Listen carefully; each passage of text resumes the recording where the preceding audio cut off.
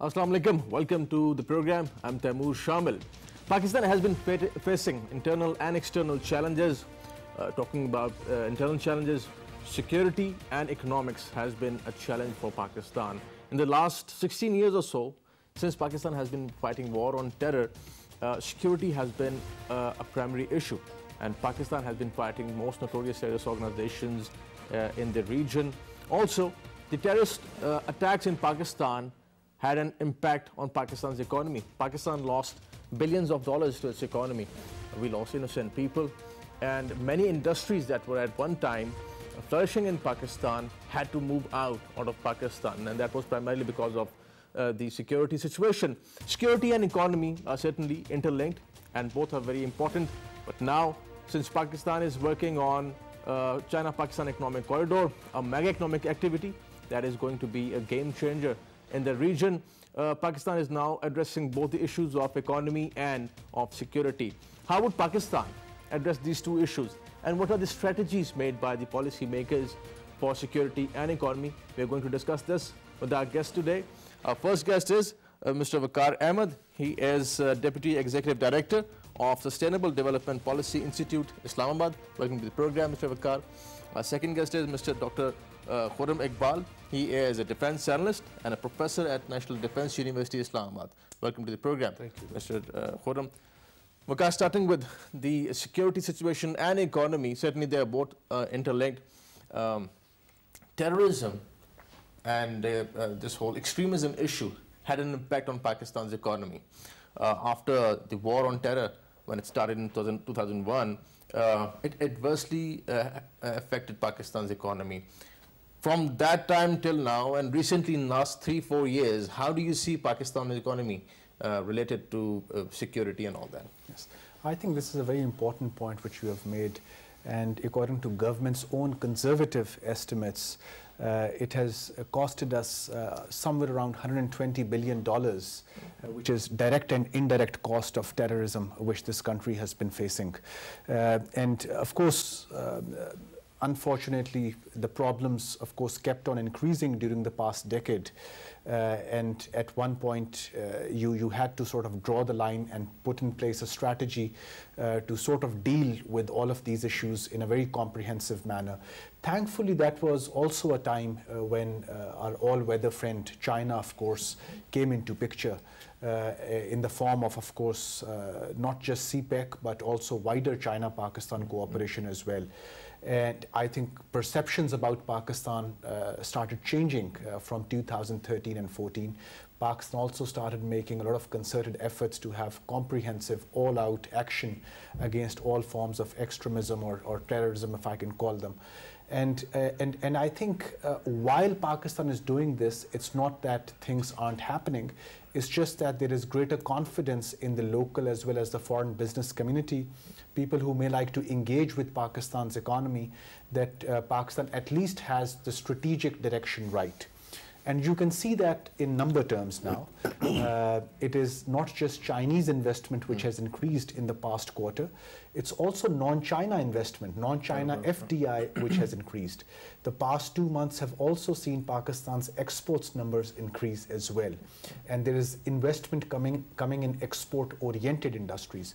This is good news because in the next phase of CPEC, Pakistan will be focusing on the special economic zones which the country will be moving towards. And these SEZs would be in Khyber Pakhtunkhwa province, Balochistan, areas where economic activity and livelihoods really needs to be invigorated.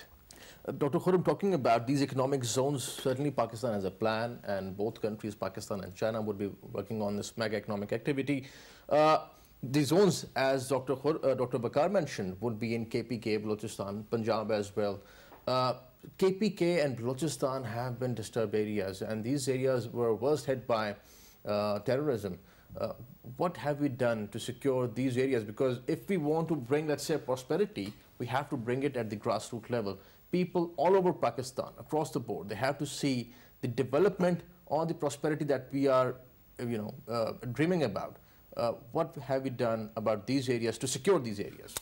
Taimur, I consider China-Pakistan Economic Corridor as a strategic response to violent extremism.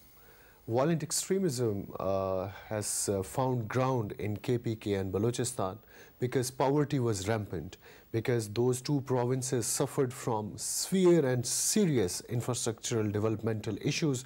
That's why violent ideologies found a lot of appeal among the people of Khyber Pakhtunkhwa and Balochistan province. As China-Pakistan economic corridor continues to unfold in those areas, you would see that it would have a direct impact on reducing violent extremism. A number of research have been done, and it's been noted that violent extremism is often very high in the areas where there is rampant poverty. With the inception of these special economic zones, new opportunities, new avenues for the employment are emerging for the natives of those two provinces. And if we talk specifically about Balochistan, this is not for the first time that Balochistan witnessed an insurrection. It's been there for decades. This is perhaps the fourth insurrection in the province, and one of the main cause of insurrections and repeated insurgencies has been the underdevelopment of Balochistan. Baloch people, they have some genuine and valid grievances with regards to the role of the center, which intentionally or unintentionally failed to develop Balochistan. So CPAC will come as a developmental response to insurgency and insurrection. It will provide a developmental narrative to the narrative being advocated by the insurgents and terrorists in the both provinces. So I'm quite optimistic. So when we talk about economy and security, Dr. Waqar, what do you think is the most important thing? Securing an area first, or bringing in stability first over there, giving people the opportunity for, let's say, more jobs, more business over there? How do you see the economy and security question? No, that's right, and I fully agree with Dr. Khurram. You know, stability in terms of peace, of course, will remain a prerequisite. There's no question about it, because even if a local investor has to go there, do some feasibility analysis to put up a business over there, they would require some sort of security of their assets, profits, and lives of their workers, of course. Sustaining that security in a longer term, of course, is also a challenge. And then in the second phase, ensuring rule of law over there. Contract enforcement is, of course, something that we need to work on. If I can just submit here that the broader direction of the state is correct. So in its own narrative, the state and all organs of state have actually reinforced now that yes, on Balochistan, on KPK, even on other areas where you have localized conflict, there will be work on mitigating the sources, the origins of these conflict. I think this is what Chinese also want to see, you know. I think while the broader direction is correct, it is also important to take our private sector on board. Ultimately, I think what Dr. Khurram is also saying, if you have to create jobs over there, there's a limit to how much jobs public sector can create. It has to be the private sector that will create. So within Balochistan, you now see pockets where, for example, there is a revival of business. You see that in Las Bela, for example. Las Bela has a very vibrant chamber of commerce, one of the best you would see in the country, by the way. You see economic activity growing in Gwadar. You have already seen inflow of a lot of foreigners coming into Quetta now. So there are pockets of success within Balochistan, and as time passes, we hope that there'll be diffusion of this successful experience in other parts of Balochistan. So talking about development and security, Dr. Khurram, certainly security also varies from place to place, and we need to have area-wise strategy for every area, for every place. For instance, Balochistan has its own dynamics, security dynamics and economic dynamics, as Dr. Waqar was saying. So would KPK. What are the strategies made by, let's say, our government or the provincial governments in terms of security for these areas? Because Balochistan security dynamics are different, and so is KPK's. How do you see this? In terms of security, the state has certainly made some significant gains. According to Global Terrorism Database report of 2017, the overall number of terrorist incidents have reduced to by 12%, which is a significant decline during the last few years. And KPK has witnessed the highest, the most significant decline in numbers of terrorist incidents. But unfortunately, in case of Balochistan, there is an increase in the incidents of violent extremism. What I'm seeing now is that China-Pakistan Economic Corridor could have ideally transformed the terrorist landscape by providing a developmental narrative. But the response from our neighboring country has basically complicated the entire threat landscape here. If India was receptive to China-Pakistan Economic Corridor, it could have further augmented the fruits and rewards of CPEC for the entire region. But since India is very negative about Belt and Road Initiative in general and CPEC in particular, it has further complicated the threat landscape here. So what has happened in case of terrorism? Terrorism until recently remained an ideologically driven phenomena in which poverty, relative deprivation played a role. But now what we are seeing now, thanks to the Indian response, terrorism has become a proxyism now. Now terrorist groups which were in the past driven by ideological motives, now they are driven by their foreign agendas. And in case of Balochistan, that's quite visible. Now all the insurgent groups, they have been dismantled from Balochistan, they have been forced to relocate to Afghanistan, and from there they continue to operate under the patronage of Indian intelligence agencies. So I would say that if we have to go decisive against terrorism in Balochistan province, we have to cut the insurgents' external support network, and in which our diplomats and our media will have to play a very active role. Because if we fail to cut that external support network of the insurgents, CPEC may face a lot of challenges in terms of security. This is a very important point, Dr. Waqar, that economy is obviously connected with foreign policy as well, and also with the external security.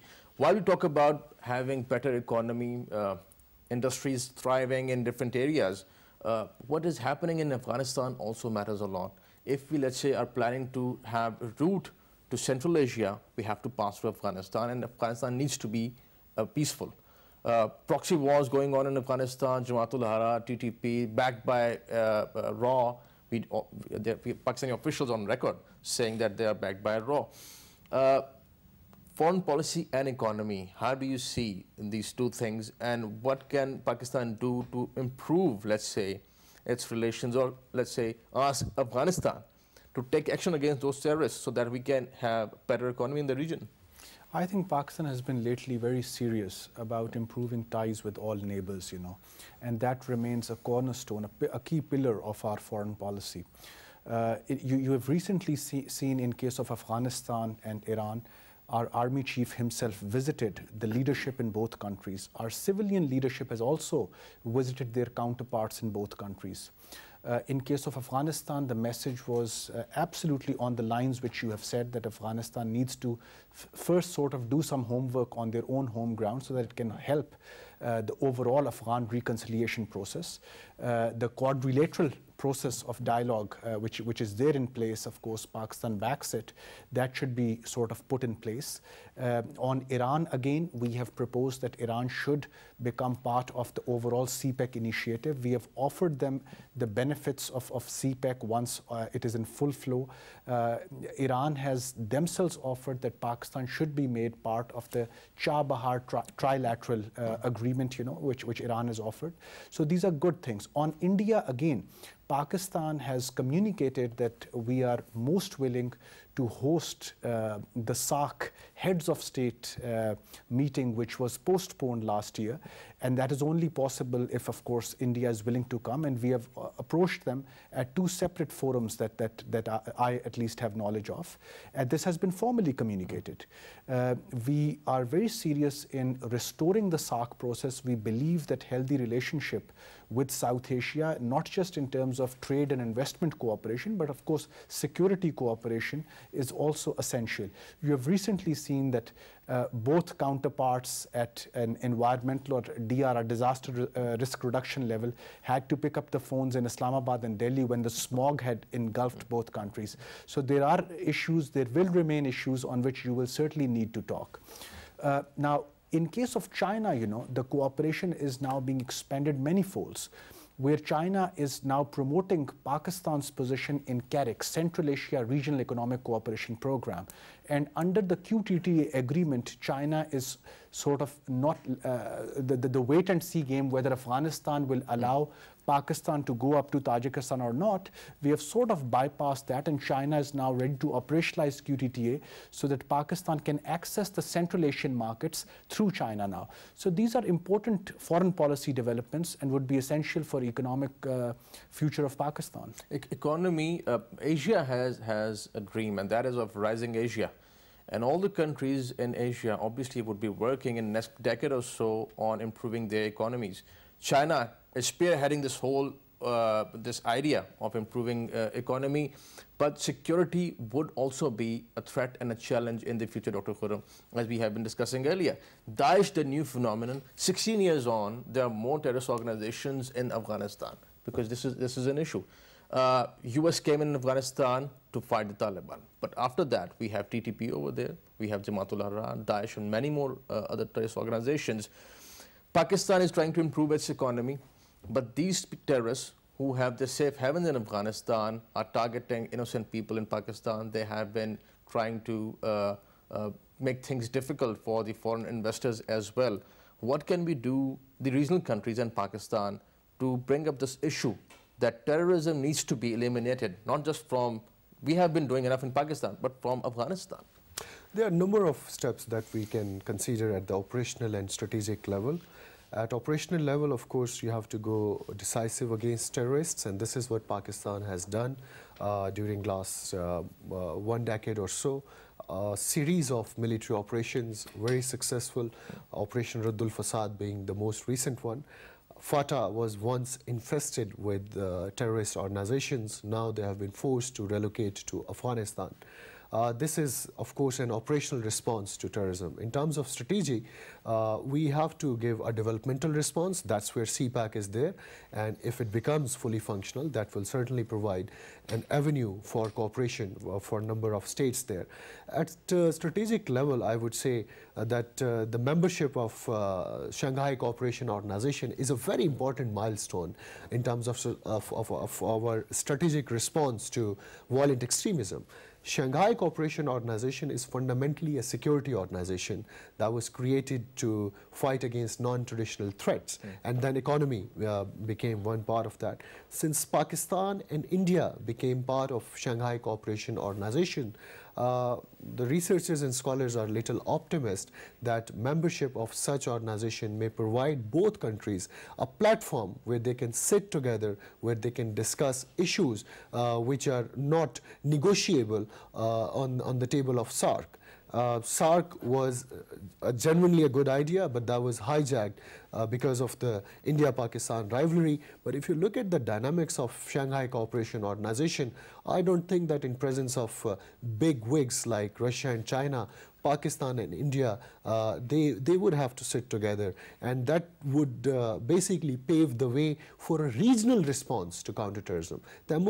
Terrorism now is a transnational phenomenon. You cannot fight terrorism without involving the regional players. You hit terrorism in Pakistan, they will move to Afghanistan. If Afghans are not on board, they would reorganize and they would hit back. So what we need is, this is also directly affecting Afghanistan and Afghanistan's economy. This is certainly affecting Afghanistan. This is what China and Russia, Pakistan think. That's why Shanghai Cooperation Organization is very instrumental in terms of providing a regional response to terrorism. Their mechanism for counterterrorism, which is called RATS, that is one of the most, I would say, effective instrument at the regional level. So if Pakistan and India have become the part of SCO, so I'm quite optimistic that that would encourage both countries to go for a regional response to violent extremism. Dr. Vakar, different analysts and experts are of the view that economic model in the region is changing. Earlier, economy was directly related to or linked with war, and war was going on in Afghanistan for the last, I would say, 30 years now. But now there's this new paradigm, and that is development. You can't make money out of war. The era is over. Now you have to work on development.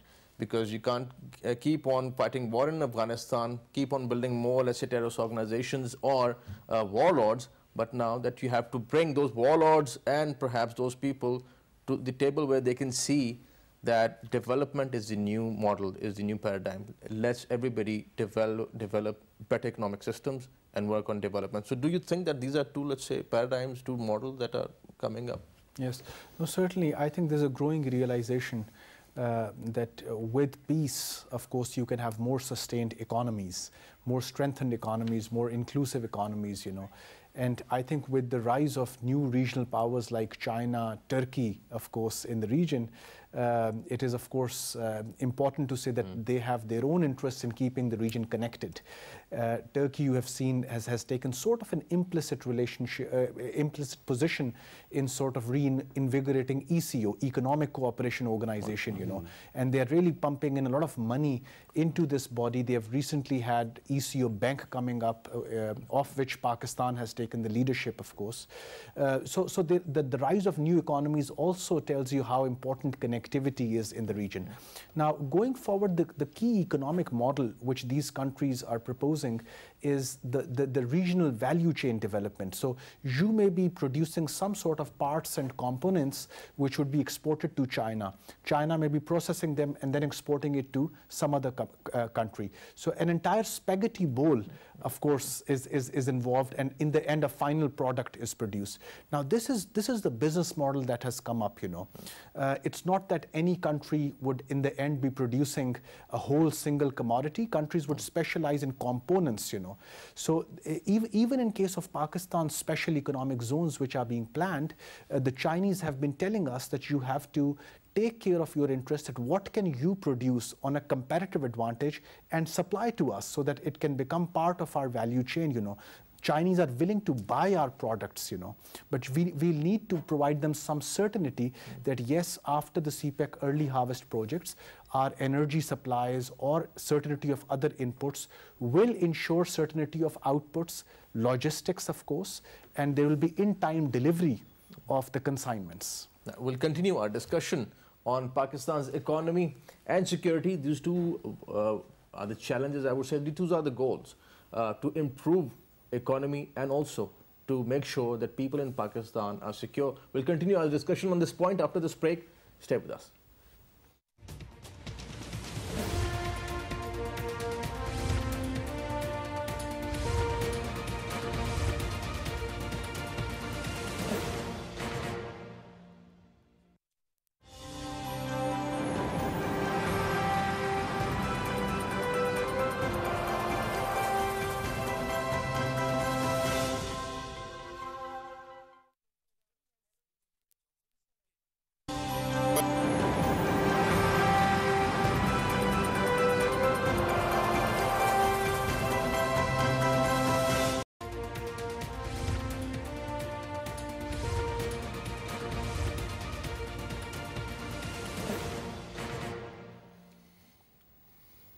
Welcome back.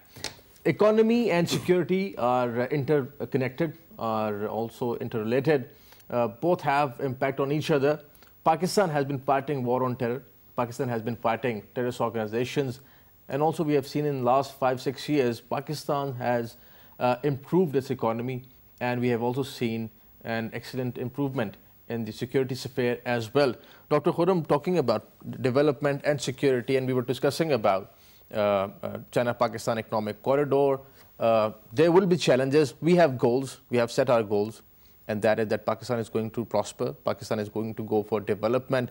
But the challenges are also there. Challenges would be more in the security sphere, and that would have an impact on the economy. Hybrid warfare is another concept, and we might be expecting that kind of challenges as well. How do you see challenges in the future for Pakistan and for CPEC, and how Pakistan is going to address them? Indian strategic community thinks that CPEC will bring unprecedented opportunities and wealth to Pakistan. They are concerned that Pakistan may convert this wealth to increase its military muscle. And they're afraid and for wrong reasons, that Pakistan may transform that military muscle to hinder India's regional and global ambitions. Yes. Why is that so?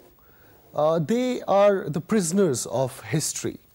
Indian strategic thinkers consider Pakistan as a residue of those Central Asian invaders who have been invading India across from Khyber and going on to the Red Fort.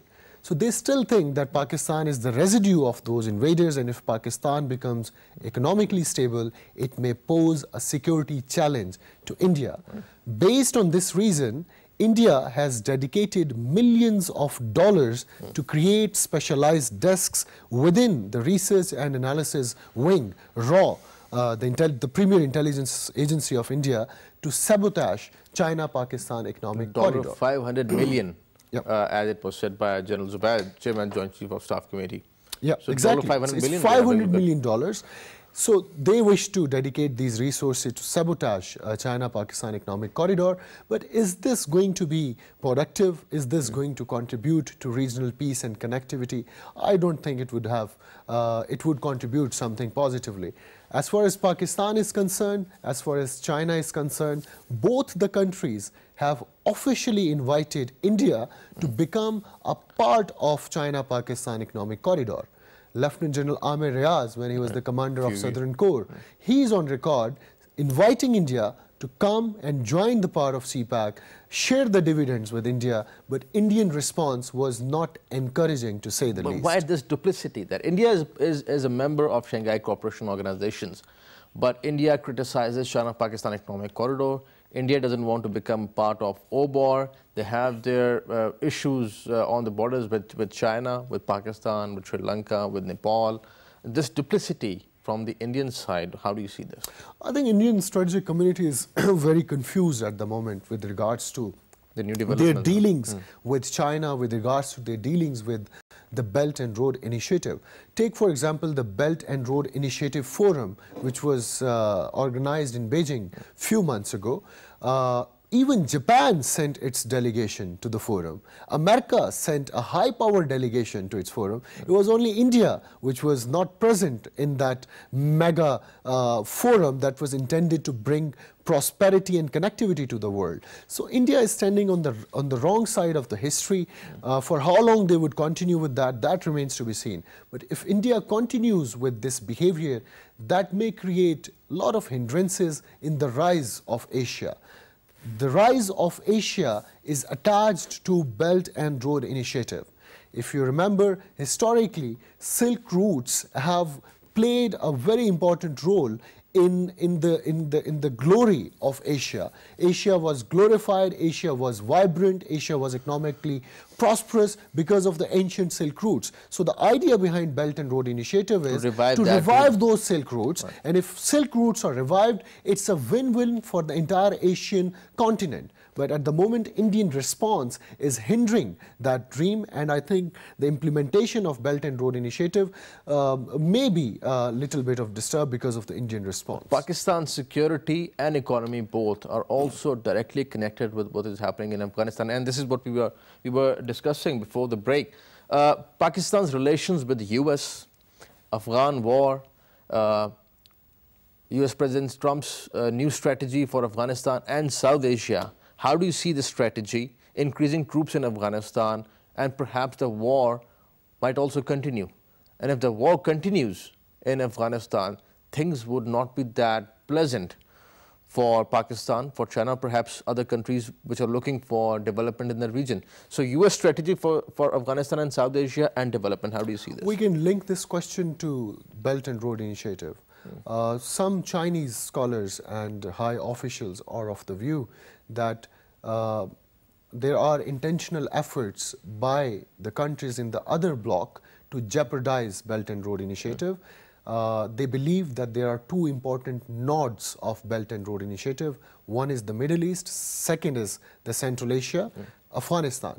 They believe that Middle East, there was an effort by the Western powers to destabilize the entire Middle East, and that was intended to sabotage the Belt and Road Initiative, but the West failed in the Middle East. They look at the situation with the same lens, they think that if Daesh is making inroads in Afghanistan, it is happening with the patronage of some state actors. And those state actors are trying to cultivate Daesh to basically disturb this second important node of Belt and Road Initiative. That's why countering Daesh is on the top of the Chinese agenda. That is why countering Daesh is one of the top priority of Russia, Turkey, Pakistan, and other regional stakeholders, because these countries believe that if Daesh is allowed to establish its presence, it will certainly disturb the broad spectrum of Belt and Road Initiative. What is the nature of Daesh? Because when we talk about Daesh,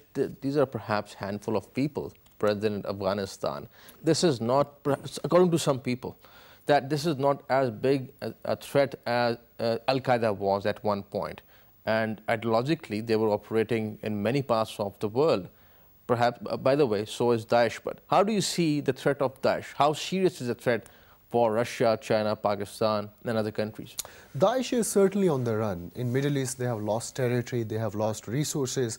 And in their defeat in the Middle East, it was basically Russia which played a very decisive role against Daesh. Americans did try to counter Daesh by supporting groups like Al-Nusra Front, but that strategy failed. That strategy proved counterproductive, because you cannot pitch one terrorist against another. So at the end, what proved decisive was the Russian defense and the Russian aggression, the Russian air attacks against Daesh, which basically pushed Daesh out of their strongholds in the Middle East. So now once they have lost Middle East, Daesh is on the run. Daesh is not centralized, but a decentralized terrorist organization is more dangerous than a centralized terrorist organization. There are different franchises now. They have different franchises. They have different sleeper cells in different parts of Europe. So those sleeper cells can be very deadly. And we have seen in case of Europe. In case of Afghanistan, Daesh has tried to establish footholds.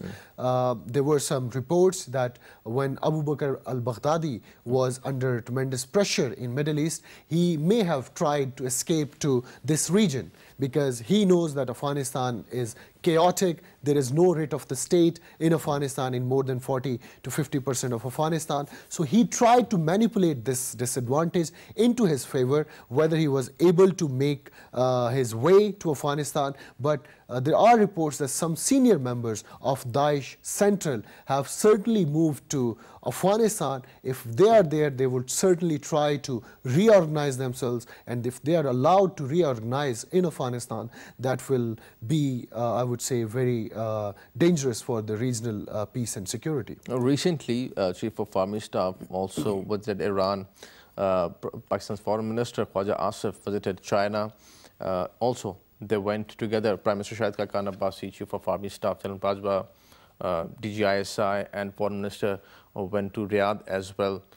Also, Riyadh has started this coalition against terrorism. Regional countries, Middle East, Saudi Arabia, Pakistan's connections with Iran, and what is common is that all these countries, and Pakistan specifically, they're focusing on counter-terrorism. And how serious do you think are the countries in the region, Iran and other countries, to put an end to terrorism? Well, they are certainly very serious, but their threat perception differs, not from each other, but from the Western threat perception.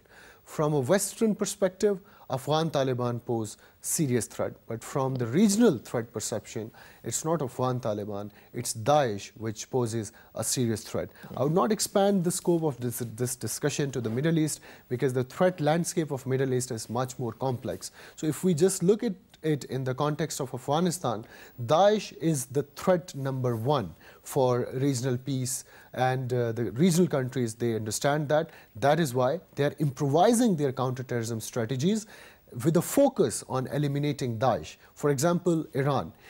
Historically, the relations between Afghan Taliban and Iran have not been very healthy, to say the least. They were actually ideological rivals.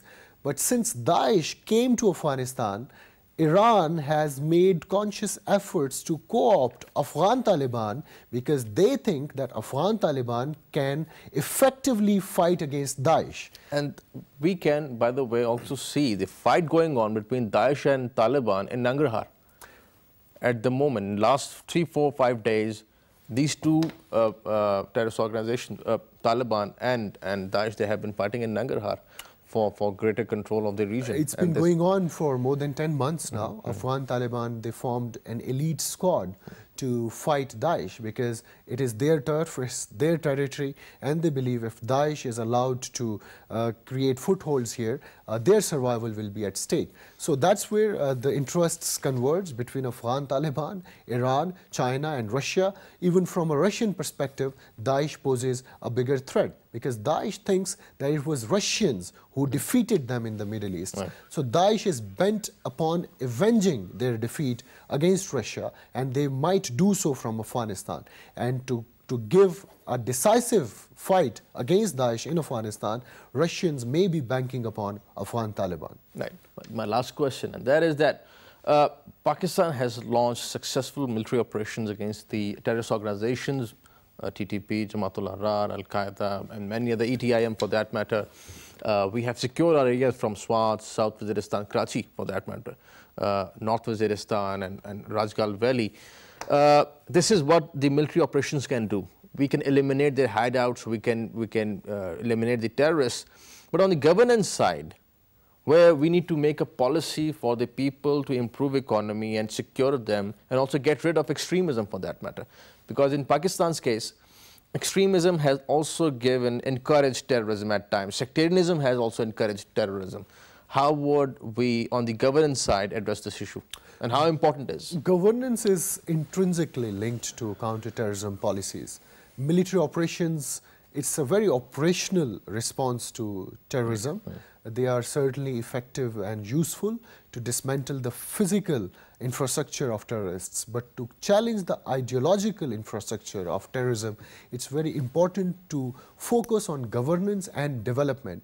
And that's where China-Pakistan Economic Corridor comes into action. China-Pakistan Economic Corridor, if it becomes effective on the pace that we are desiring, it would give a developmental response to terrorism. It may have significant implications on improving the governance structures in the conflict-hit regions of Pakistan that would ultimately lead towards a decisive battle against violent extremism. Dr. Khurram, pleasure having you on the program.